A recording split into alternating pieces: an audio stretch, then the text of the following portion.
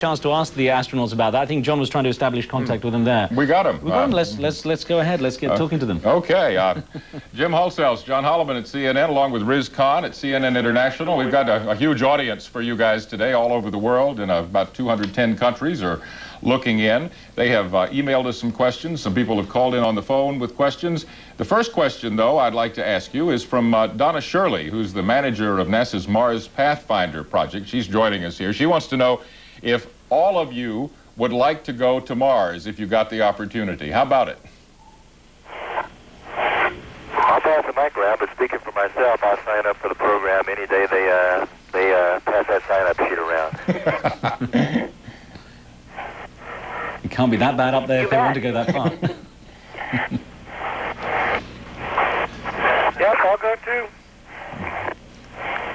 As a young boy, I always wanted to have a chance to go to the moon, and to have a potential opportunity to go to Mars would be even a quantum leap above that, so I'd go in a second.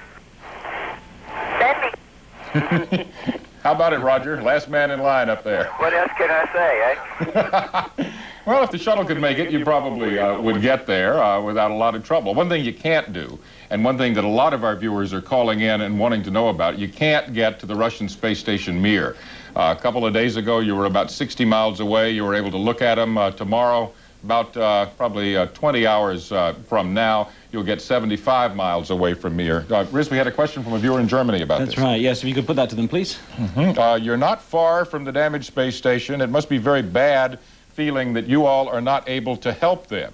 Is there any way, and let me give this to Jim Halsell, is there any way you could help them if the problems on Mir got worse?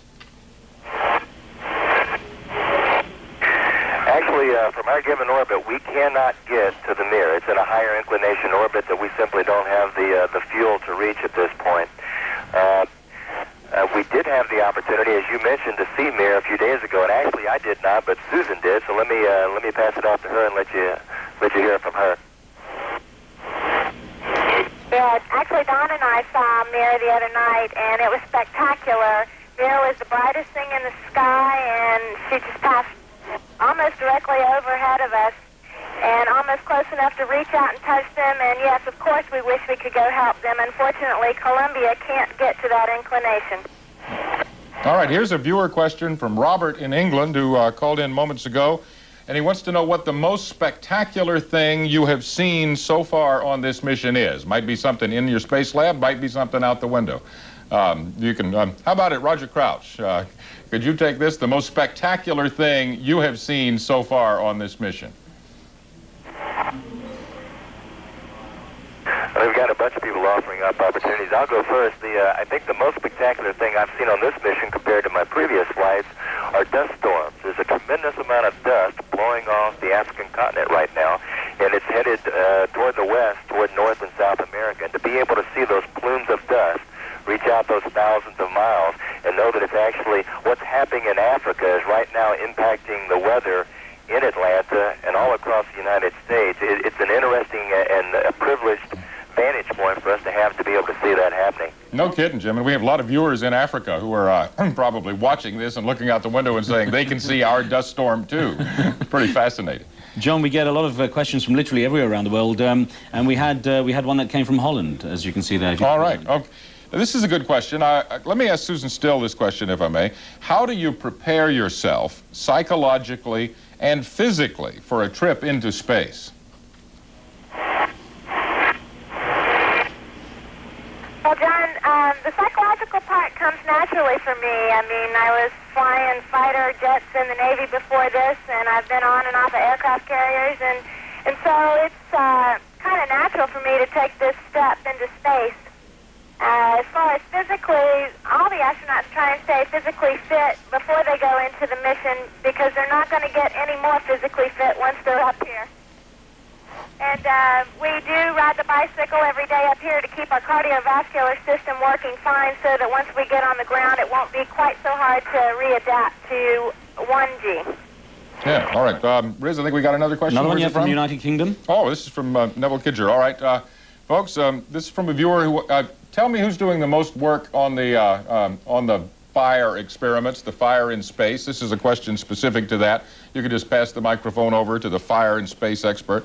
And the question is, why are your experiments on fire in the combustion module so important during this mission, and what applications can these experiments have for those of us who probably will never get to fly in space, but who have a lot of experience with fire down here on Earth? Well, you know, combustion is a very, very important part of our economy. Hundreds of billions of dollars a year are spent on energy, 90% of which comes from combustion. It's also a very important part of our foreign trade deficit. So if we can move the body of knowledge of combustion science forward, that can have broad ramifications in all areas of applied combustion science. Automobiles, jet aircraft, power plants, all kinds of things that use combustion.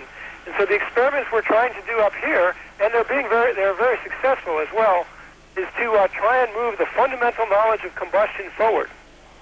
All right. Let's see.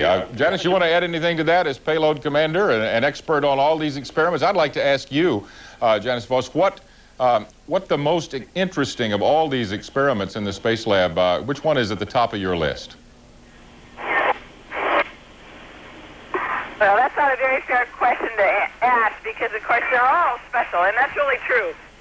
On the first day we did the laminar spent one of the combustion experiments, and it was so cool. We had Roger and Greg and Tim and me, all three of us hanging at all different angles, watching this experiment go by, and that was great on our my second flight day, Flight Day 3. We had the droplet combustion experiment, and the first two drops got flung off as they were trying some different techniques, and the third one was a beautiful burn, and that was exciting on that day.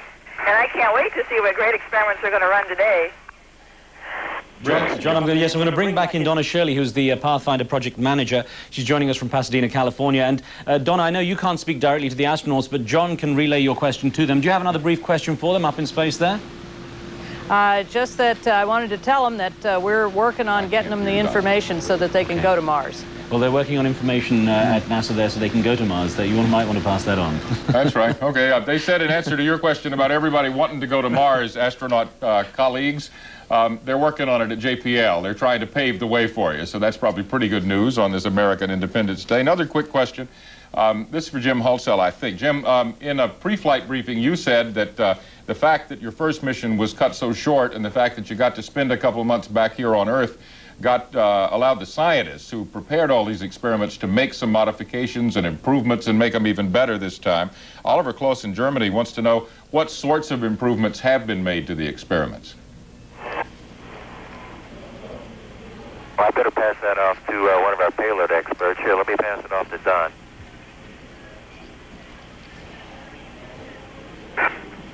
We basically modified some of the parameters based on what we learned the first go-around on Tempest, one of our electromagnetic levitation furnaces that comes from Germany and the German Space Agency. We've modified the parameters that we use to levitate our samples. We're using the same materials, the same metals to process, but we've changed the parameters slightly based on what we learned on STS-83. Okay, this question for Roger Crouch, I think. A viewer, Christopher in Brazil, wants to know, Roger, if it is difficult for a regular person to become an astronaut. I know a lot about your background, and you're a brilliant scientist and all that, but in real life you're a regular person, and there you are sitting on the space shuttle. How tough was it for you to get to the point where you could take your second trip of a lifetime in 4 months? Well, it's pretty easy to get up here once you get selected. It's the getting selected part that takes a lot of luck and a lot of hard work and a lot of patience, I think. As far as being on orbit, the first day or two takes a little bit of adjustment, and then after that, it's just the most wonderful feeling you can imagine, even for an average Joe like me. Roger, before you pass the microphone, I got to ask you about the space sickness thing. Everybody talks about it.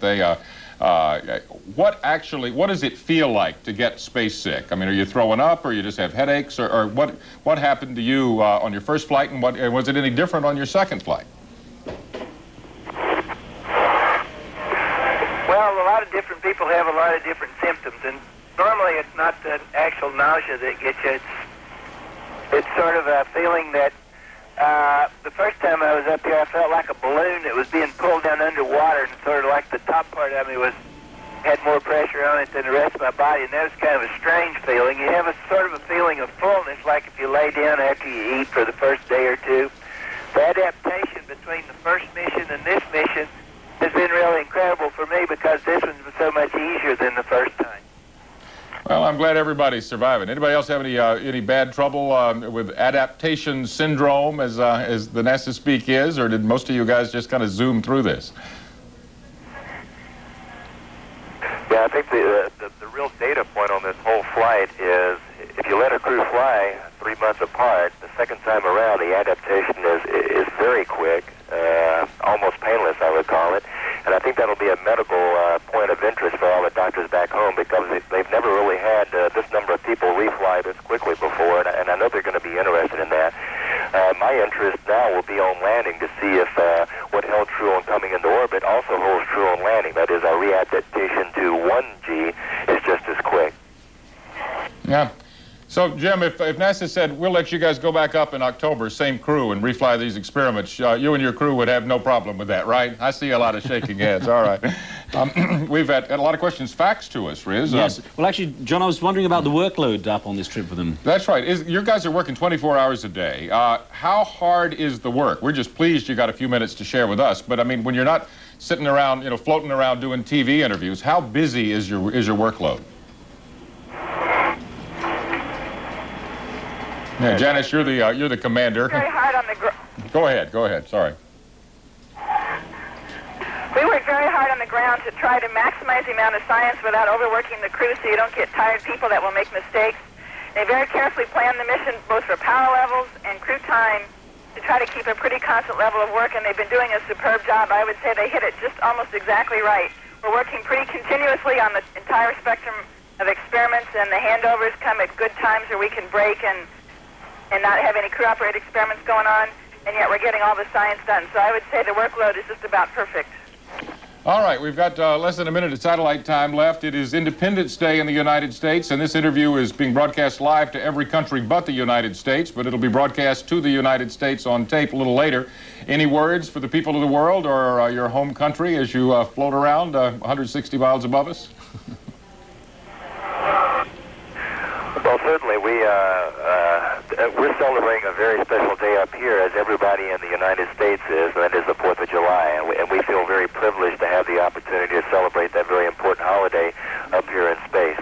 And we'd like to point out that there are a lot of Americans all over the world, I'm sure many watching this broadcast right now, serving their country in a number of different ways, from the military service to the foreign service to businesses spread far and wide across this world. And I think I'd like to, in real time, repeat something that we tried yesterday. Okay, I see some nods here. On behalf of all Americans everywhere. Happy birthday, America! Excellent. Crew of Columbia, thank you very much. We were just so excited to see all of you, and instead of just a couple that we'd been told we'd get. Thank you very much for taking time out of your day. We're thinking about you here, and I'm trying to keep the folks on the ground as up-to-date as I can amidst the other space stories about how successful your experiments and your mission has been so far. We'll see you when you get back about the 17th, I guess. Happy flight, safe time up there. John, and thanks to you very much for putting our viewer questions from around the world. And our viewers. Jeez, our viewers have much better questions than I do. Thank all of you for checking in with these excellent questions. John, thanks to you as well for joining us here on Q&A. A first for us, getting questions from around the world to out of this world. That was great.